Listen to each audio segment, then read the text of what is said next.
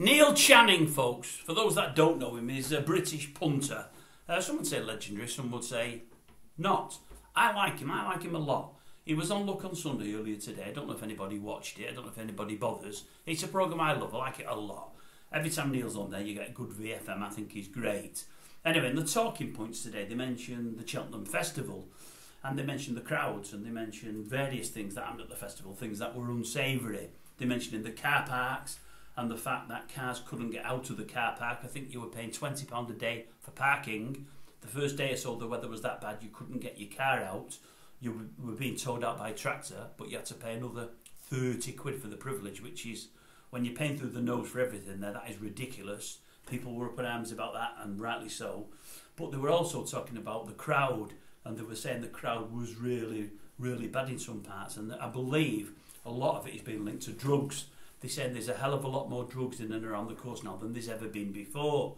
And he was telling a story about a couple of girls he overheard talking on a train journey a week previous. He said, and they're talking about a party they've been to, and they're on about they've took this drug and that drug, and this was available and that was available. And he said, I'm thinking, loads of people on the train can hear, and they're just talking about drugs like it's an everyday thing. He said, but it seems to be more and more and more people on drugs. It's crazy. He said, but going back to Cheltenham, he said, I have had a couple of friends there, and they said they did see some really bad instances. I think one was mentioned where a guy knocked somebody accidentally and spilled some of a pint over another fella, and the fellow that got the pint spilled over him actually headbutted the guy that spilt it, which is a bit naughty. And another couple of bits and pieces. But he was saying, he said, my friends go in the Guinness Village, and they say it's brilliant, it's fantastic. Before racing starts and the first couple of races, it's great, the atmosphere is great, everyone's really friendly.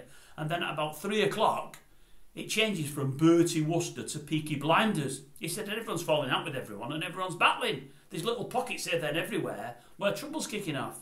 He says it's absolutely crazy. And it is. I mean, I've been to Haydock 18 months ago now, folks, and there was a big fight in the car park. And I mean a big fight between one coach load and lots of other punters. It was just horrendous. And I mean horrendous. I've seen some things there that I never thought I'd see it on and around a race course.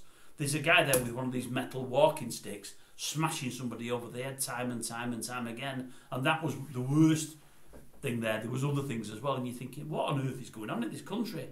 And anyway, they're saying a lot of it they believe is down to drugs rather than drink, although obviously in the Guinness tent there's plenty of the old black stuff as well there, and people just can't keep their answer themselves, can they? You know, they get drunk or they get high on whatever else, and they've got to show how hard and how manly they are, unfortunately. But yeah, I thought it was funny that I did have a bit of a chuckle to that. Even the wife overheard that. Bertie Wooster to Peaky Blinders. She liked that line, I think. She likes Neil just like me. She's got to like him because of me. I think he's great. There he was again in his black Beatles t-shirt. He gets some mileage out of that, I'll tell you. But I like him. I like him a lot. I thought it was funny. I thought I would air it with you.